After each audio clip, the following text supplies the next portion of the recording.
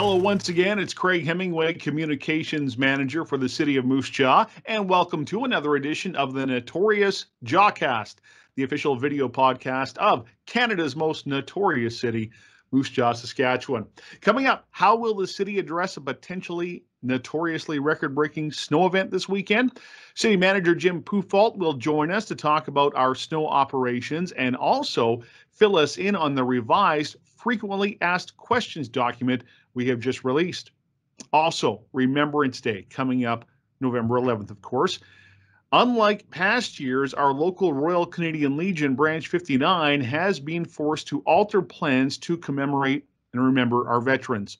And there are many ways we all can still give and participate. Roy LeBuick from the Legion will drop in later, as will Tina Dolcetti.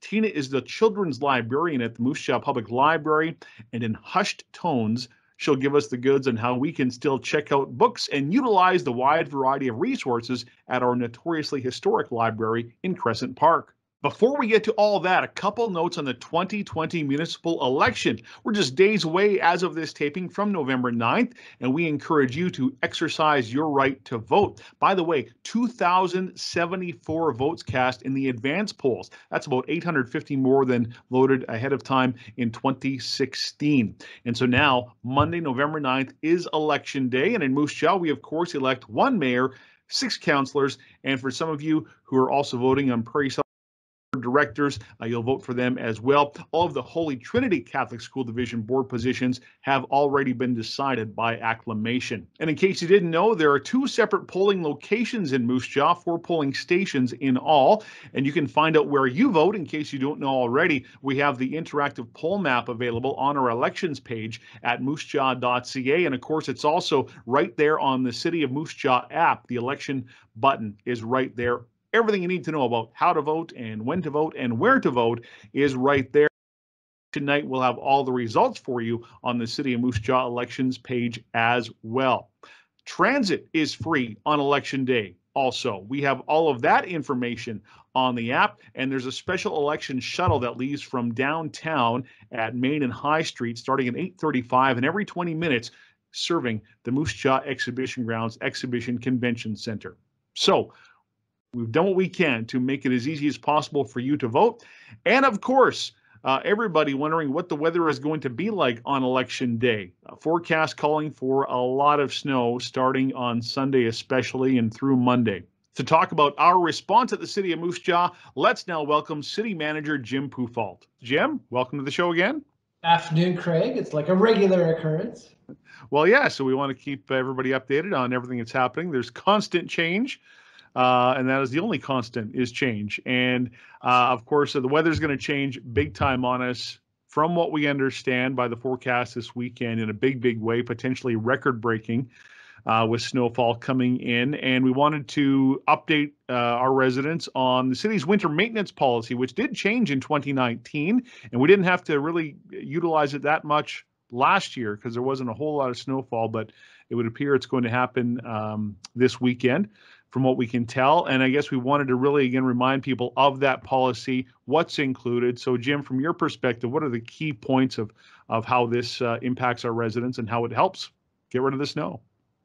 Well, and I recall that, when I first came to town, that one of the issues that we talked about was a big snowstorm in 2018 that I think the community was not overly enthused with the response, nor was council, of snow removal. And so council asked us to look at the snow removal policy and bring back something that was more effective. And so we're glad to say that, through consultation and review of what other communities do, we were able to bring back a pretty solid plan that will provide us additional resources. And probably more of a philosophy is that we try and work as long as we can, and as long as we're legally permitted to keep people working, we keep going. And so that allowed us to create a night shift, which we have now in place for a snow event. And so we're able to go 20 hours in a day. And so I think that gives us a much better response.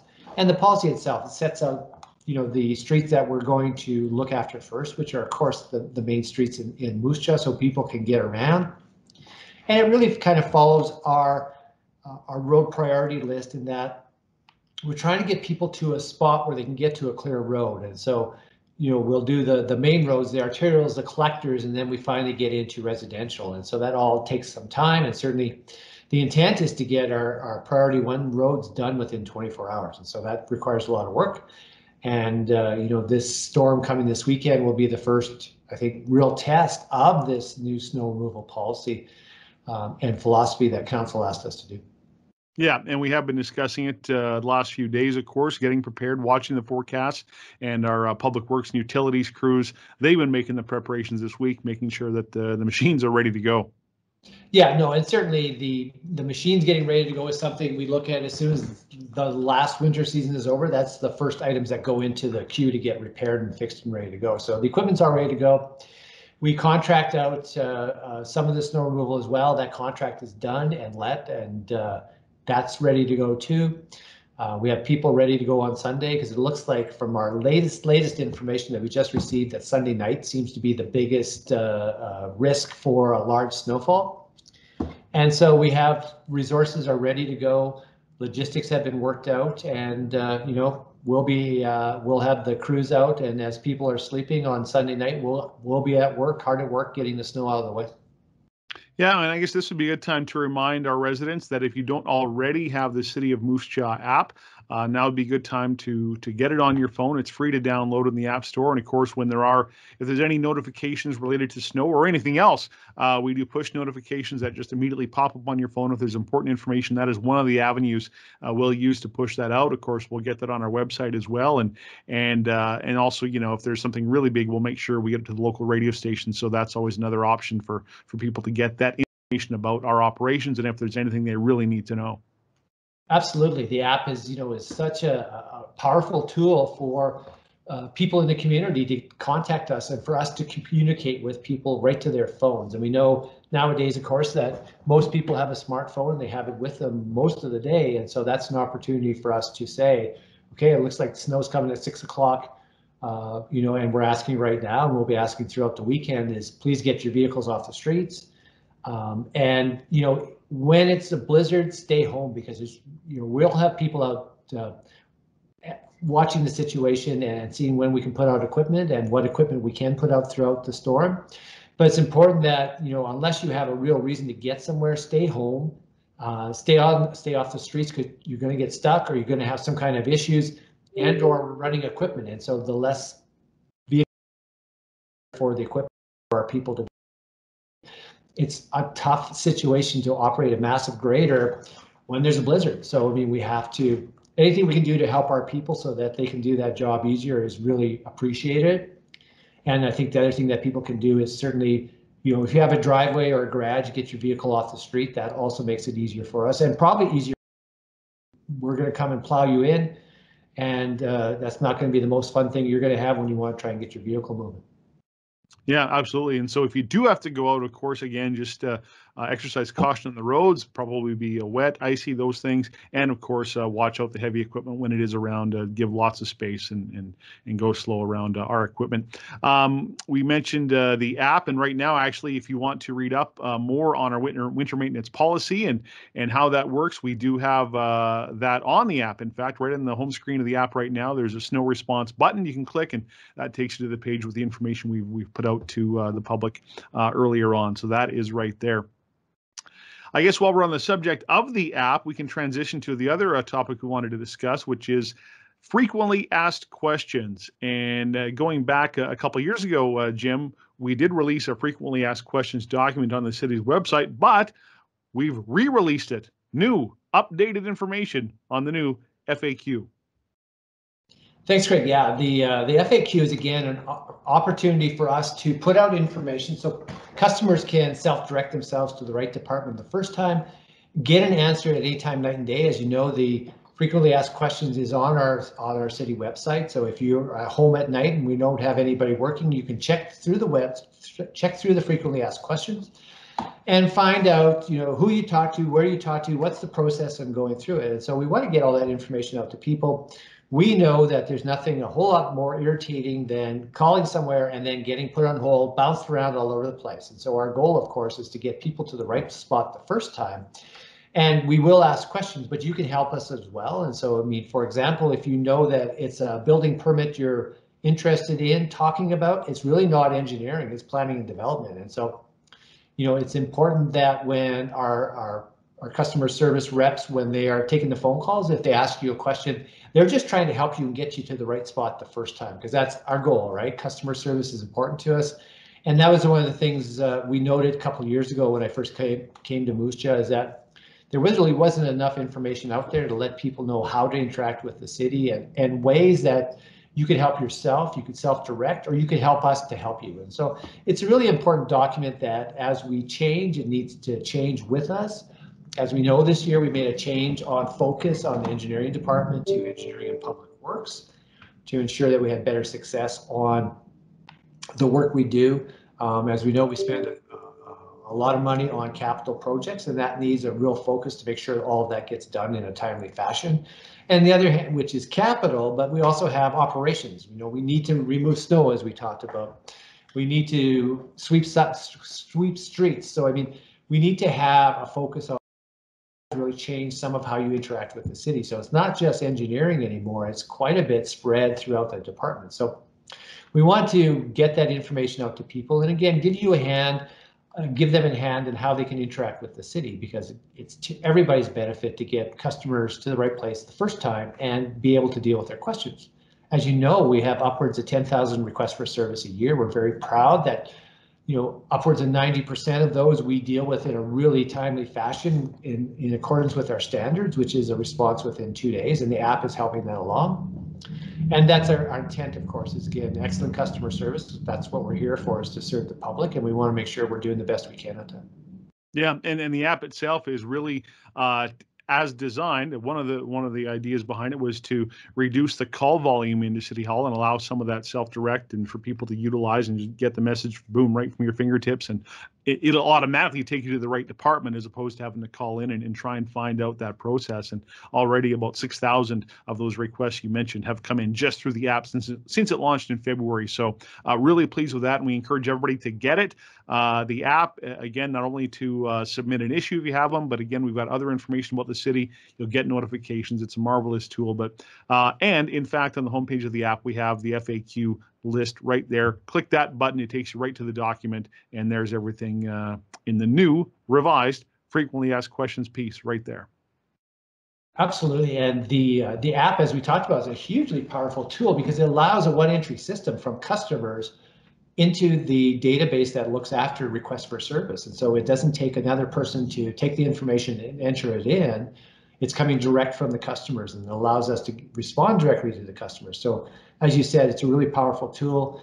We encourage everybody to take advantage of that app. It's a great way to communicate with us. And we also have all the conventional methods to communicate as well. You can phone us, you can email us, you can drop into City Hall. Everything is there available for people, and we're just, again, trying to be more of a 24-hour service that takes advantage of technology. And that's what technology is here to do, is to give us a hand with things. So we're excited about the app. We love the app. It's just getting better and better every day. And finally, we'll give a quick update. Water main construction, of course, with the snow coming this weekend, this really is the last week of the 2020 water main replacement program. And happy to report that over 90% is complete this year. And that's a substantial change for us. We have not reached even close to 90% before, so we're very excited. And a lot of that is, again, the team at the city working together with council. We're all on that same team, and it was, we talked about the change in our budget process to let us get out earlier in the year. And so with that, a good construction season, again, the change in engineering to focus strictly on construction, and public works looks after maintenance, that allowed us to get over 90%. And so we're very excited by that, and be able to wrap up before the snowstorm comes and button up the streets. And so we're pretty, as I said, it's a great accomplishment to get that much done in 1 year. And so, if we look back at some of our previous years, and it's part of the reason why these changes are being made is to get better at what we do. And we don't want to carry forward a massive amount of projects. And this year, we were able to analyze the information, the weather patterns, how long we may have to complete work, and we ended up not doing a block on purpose because we wouldn't be able to guarantee that we could get it cleaned up and buttoned up for the winter. and that would have caused a lot of problems to the people on that street. So, it was a decision we were able to make because we had time to make it. We weren't running and scrambling around trying to get things done. So, again, this is a change that we've made to be better at what we do, and proof is in the pudding. Over 90% of the cast iron work done this year, the first time in the history of the program. Yeah, and that block you mentioned is the 900 block of Stadacona Street East, which will get completed early construction season next year, and just a little bit on the north part of 3rd Avenue Northwest is the outstanding work we've referenced. And the other thing to note too is that we had just got going this year a little ways, and another location got added that wasn't anticipated coming into 2020. So that also, when you think about if anything delayed, getting the 100% done this year, we did an extra location that hadn't been banked on initially. So again, more got accomplished than what we thought heading into this construction season. Absolutely a great point, Craig, because as we know, we added a pretty massive amount of cast iron onto the project through a change order earlier in the summer. And we also took into account the downtown improvement plan, and in some of the areas it worked on, we included that work to enhance the area. As you know, our goal is to come in, fix the street, do the undergrounds, and we don't want to come back again for a long time. And so this was an opportunity to get some of the aesthetics added into the project. And if you look between Safeway and Mosaic Place, we were able to get that boulevard put in. We consulted with the owner of Safeway and suggested that he needed to have that right-in entrance, and so we're glad to be able to accommodate him, and it all worked out. So it's even a hugely doubly important point is that not only did we do everything that we had budgeted, or most of what we budgeted, we also did most of what we added on in later in the season, and including all the concrete work. So I think a very successful construction season this year, and again, it's testament to the work we've been doing over the last couple of years to get our budgets done sooner, to focus in on specific projects and let the departments do what they should do and not get distracted into dealing with a million other things. Like, this is your core business area, focus, get it done. We need to make that happen. And we did. City Manager Jim Pufalt, thanks so much. Thank you, Craig. Our thanks again to Jim Pufalt, City Manager for the City of Moose Jaw. Now on to Remembrance Day. How can we watch the ceremony from the Royal Canadian Legion on Wednesday morning? Where do we get a poppy? To answer those questions and more, it's past president of the Royal Canadian Legion, Branch 59 in Moose Jaw, Roy LeBuick. Roy, thank you for taking some time for us here today. Well, thanks very much for inviting us. We really appreciate it. Yeah, well, we certainly want to make everybody aware of the changes this year to Remembrance Day ceremonies. Of course, with COVID-19 affecting pretty much everything in our world, certainly it's had its impact on Royal Canadian Legion. And I guess, Roy, the first and most major change, of course, is that the annual public ceremony at Mosaic Place is not going to be a public ceremony, at least in terms of attendance, correct? Correct, yes. This year's service will be more of a private, invitation-only service with at this time, less than 25 people. That is going to take place actually at the Moose Jaw Funeral Home, but everybody will be able to view it if they'd like by going to the moosejawfuneralhome.com/webcast, and we will be broadcasting it over the web at 10:30 on starting at 10:30 on November the 11th. So again, you can go to the moosejawfuneralhome.com/webcast if you'd like to view this year's Remembrance Day service. Well, thank goodness for technology allowing you to at least be able to provide that option, and I can anticipate having a pretty high volume of people wanting to watch that and be able to pay tribute still in that manner. Yes, we're hoping we get a good, a turnout, a good viewership, I suppose, on that day, starting at 10:30. So we still figure the service will probably take probably about that same, about 45 minutes or so, half an hour to 45 minutes. So it'll still be a very good service. We're looking forward to it. I think just as much work has gone into doing this private service is what we usually do for our main service that we've done in the past. So our volunteers have been working very hard all the way around trying to make this happen. So we're really looking forward to still being able to. we're going to get to specifics of, changes to poppy sales. I know you're doing some wreath sales as well, but I really did want to discuss that piece of it. What the Legion has had to do to try and overcome the challenges presented by COVID-19, and as you indicated, it's taken a lot of effort from a lot of people to be able to do this. Yes, we've basically had to take everything and almost put it into basically online donations, online sales. A lot of our crew was not able to go to businesses as we have in the past for the donations that a lot of businesses have put forward in previous years. And the wreath sales as well, of course, going door to door, they weren't able to do that. So a lot of that is basically gone online, or people phoning into the into the office, and they can pay with a credit card over the phone if they would like to purchase a wreath. But we still can do donations via e-transfer at rcl59poppytrust@gmail.com. So we still get our presence out there. Unfortunately, we just can't go door to door. Do you have any sense on the returns? We're recording this on November 4th, 1 week away from on how those online donations are coming in? At this time, I don't. I know donations have still been going pretty good. We've had a few. We've had a few checks mailed into us, still people doing it the old-fashioned way. I've had a few phone calls from some local businesses asking if I'd come pick up a check. They still want to make a donation, that sort of thing. I believe that they're going okay, but it is it is something new. So it's like people got to find you again because we're not coming to them. We got to try and get them to find us. So we're really trying to get the word out there. Through any means we can to let people know that they can still purchase a wreath, make an online donation, come to the office if they want to drop off a check. That's not a problem. And as I say, I've had a few phone calls from some people that know I'm out and about, asked me if I wouldn't mind stopping by picking up a check.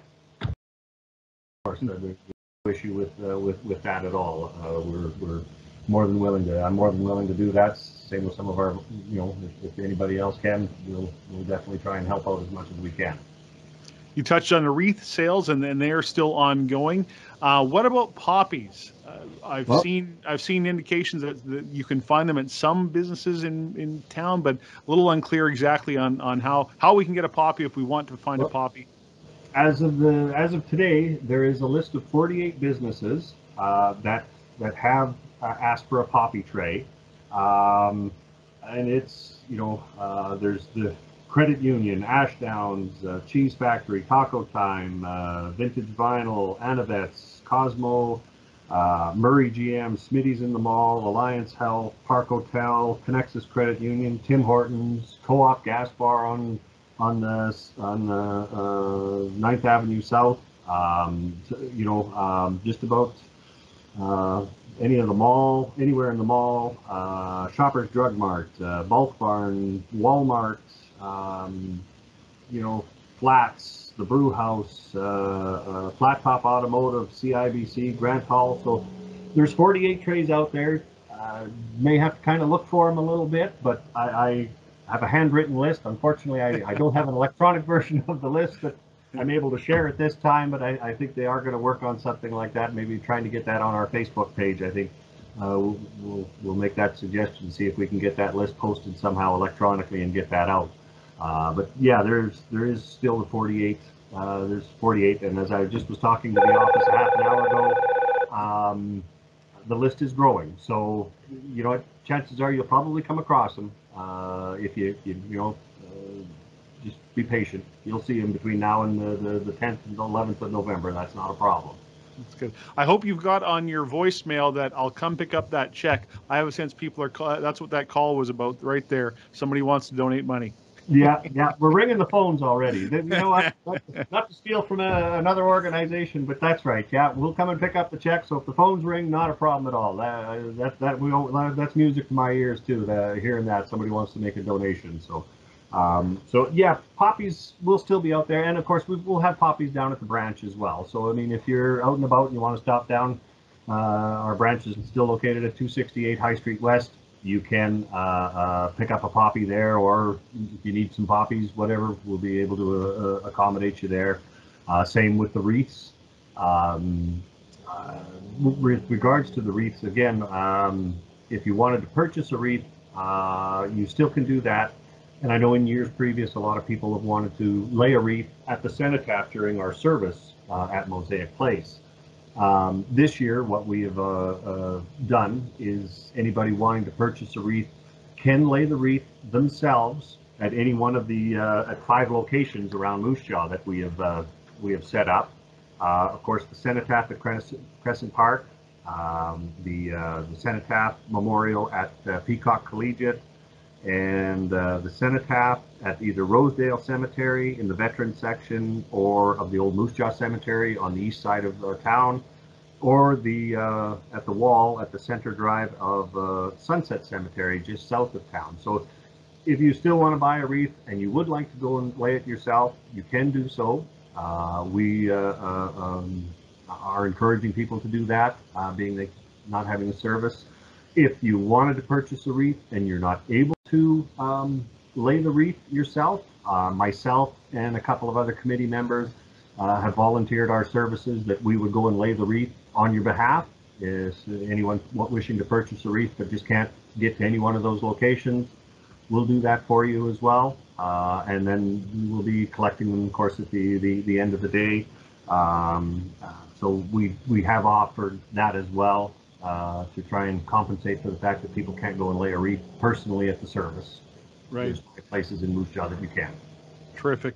Well, listen, you can check out the Royal Canadian Legion, their Facebook page, and of course, contact them through there, or of course, just call them up and make any of those arrangements you would like. And we'll add that if you go to the Facebook page beginning November 5th, there'll be some wonderful veterans tributes every day on the Facebook page. Isn't that right?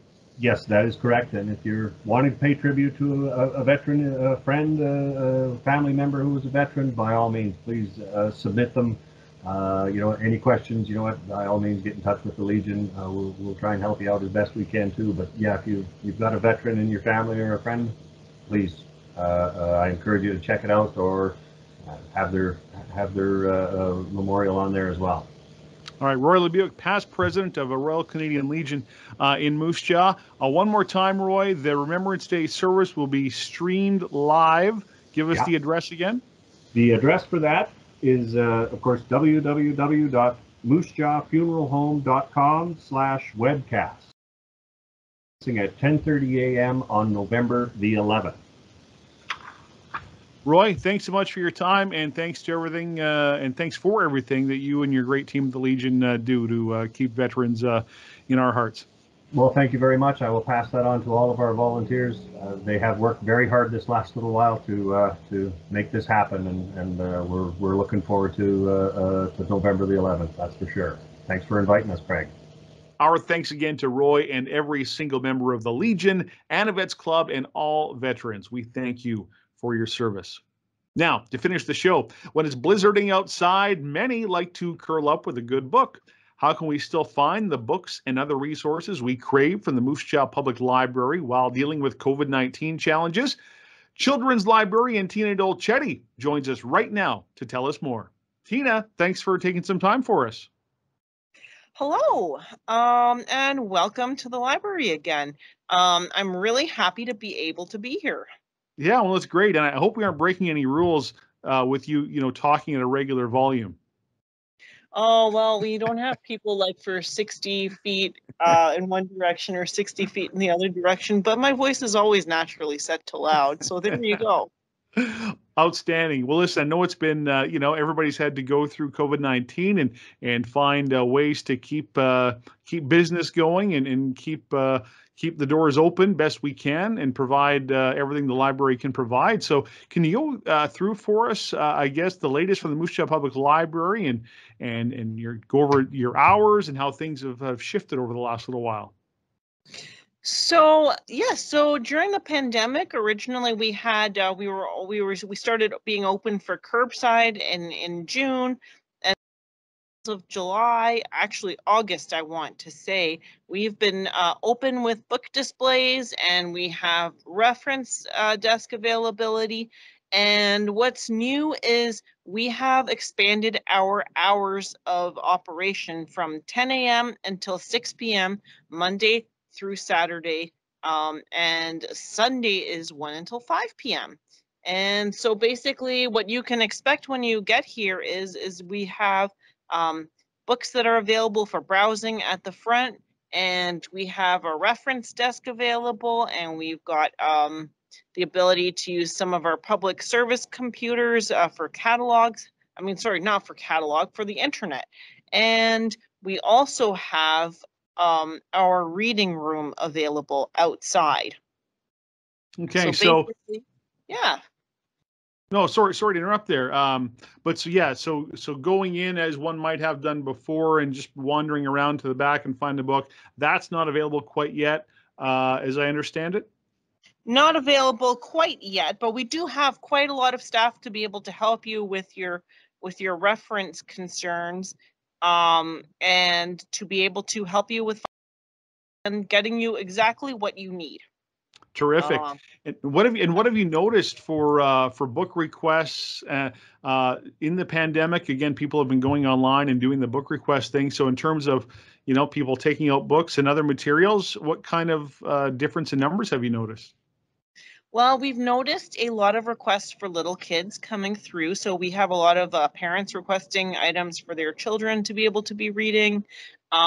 We have, we have our regulars who like really want to have their latest mystery or their latest romance novel. We have quite a lot coming through here actually in terms of requests, and we even have digital collections as well. So our usage of our digital collections has shot through the roof, metaphorically speaking, but we have a lot of collections that we're adding. We're always buying the newest bestsellers for our digital collections, as well as our bestsellers for our videos. We have a lot of bestseller videos available on Hoopla too. So no shortage of options yet for anybody wanting to check out a favorite book, video, that sort of thing. Nope, none at all. Even we've got video games available for browsing. So terrific for staff, for yourself and the rest of the staff there. Obviously, a lot of changes you've had to go through. Everybody managing okay? oh yes, we've put down our social distancing stickers. We have our cleaning schedules and cleaning rotations in place. As for me, when I'm out front, you'll always find me wearing one of these handy things, and we've gotten quite used to wearing them. We are excited to be able to have Moose Jaw come in and visit the library. Yeah, well, it is exciting, and you're the children's librarian, and as you indicated, lots of requests for kids' books. Have there been many issues in trying to source books again that are in other locales? Well, sometimes when you're trying to order from a different branch and have that be brought in, depending on whether or not there's an outbreak there, you might have to be willing to wait a little bit longer. And we also do have a quarantine period. So when you've returned your items, it sits for 24 hours just so that any of the coronavirus that would have been on there can have a natural time to be able to be voided from the material that you've just returned. But other than that, we do have fairly quick service. Does the library track, or have you ever tracked the types of books that are being checked out? And I guess that would, and I guess I'll follow that up by asking, I just wonder, since the pandemic hit, any noticeable uptake in books, wellness books, mental wellness, people, just trying to, find ways to cope and get through some manage stress and those sorts of things? Oh, yes. We do have quite a lot in terms of our health collection that actually goes out, and that's quite popular. We do take patron privacy into account quite a lot. So any like personal details that kind of gets deleted by our system, but it just registers exactly how many times a book was checked out, not necessarily who checked it out, but how many times it was checked out. Well, yeah, and certainly that's not even that I wouldn't ever want to know that sort of thing. But just in terms of subject matter, if you ever watch Oh, yes. trends or patterns. Oh, yes. So basically, we have a lot of health books that go out. We have quite a lot of our DVDs are quite well used. And in terms of the children's department, I for one know that Big Nate and Dog Man are definitely in demand. Always in demand. Those must be new to the scene since my kids grew up. I'm not familiar with Big Nate or Dog Man, but I trust that they're splendid. Yes. And just plain fun, you know? People need a lot of stuff to be able to laugh about during this pandemic. Laughter can sometimes be in short supply. So if you have something that brings you a little bit of levity or something that brings a little humor into your life, that's really important too. Going forward, I know the library offers so many resources and a lot of educational programming.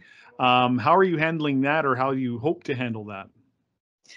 Well, we have a lot of virtual programs offered by the adult department. We also have virtual story time offered within children's. So that's always with regards to pandemic preparedness. We have two small times too, though, for some people who are craving the in-person experience. So what happens with that is we have all of the mats measured out at 6 feet apart in our story time, and we've kept the attendance kind of lower than what we would normally do. But we make sure to have crafts available for the kids, and we make sure that everyone is socially distanced. We do require a mask for adults at our programs, and we have free masks available for adults who wish to be able to be there with their children. And we try to have as much of a regular and kind and welcoming environment for families as much as possible. But given also pandemic restrictions, we make sure that those are in place as well for everyone's safety. How has attendance been for those programs? Well, it's actually looking quite promising. We've had a few people come to our first one, and we've had some attendance at our second one, and we've had some added interest in it. So I know that next week we'll have double the amount of people that we were able to have this week. So small but steady, and that's really important. So what are the key messages we want to remind people of going forward here? Well, we want to remind people that our library is responsive to our community in terms of providing services for adults, for children, but also for youths as well. And we're doing so in an online environment as well as an in-person environment, and that we are stressing the safety of our public. Fantastic. And of course, you can find all the hours and information on the Moose Jaw Public Library website. Yes. Yes, you can. And we have our lines and links. I thought I would also take a couple minutes to mention that we have a regular youth services Dungeons and Dragons group that meets on Discord regularly on Wednesday nights for teens to be able to connect with each other, especially if they have any nerdy interests. We definitely welcome them to bring them there. We've also got our adult programming available on a regularized basis. So we have one of our next coming programs is Your Mental Health with Dr. Gilliman, a naturopathic doctor. So for the interest for that is, if you're interested, it's Thursday, November 19th at 2:00 p.m. And that is our next adult program. And yeah. Well, Tina, congratulations to you and everybody at the library for putting all the safety protocols in place and continuing to produce just a wide range of programs that we can take part in addition to making sure we can get all the books and other content we want to consume. Yes. Well, thank you so much for inviting me here, Craig, today. It's just really important that we all continue about our lives, but we do so in a very safe and in a very thoughtful manner for our fellow citizens. Tina Dolcetti, Children's Librarian at the Moose Jaw Public Library. Tina, thanks again for joining us. Oh, well, thank you very much for having me, Craig. Our thanks to Tina, and thanks to you for watching the City of Moose Jaw's Notorious Jawcast. Remember, Election Day, November 9th. Head to moosejaw.ca/2020 election for everything you need to know about how to vote, and when to vote, and where to vote.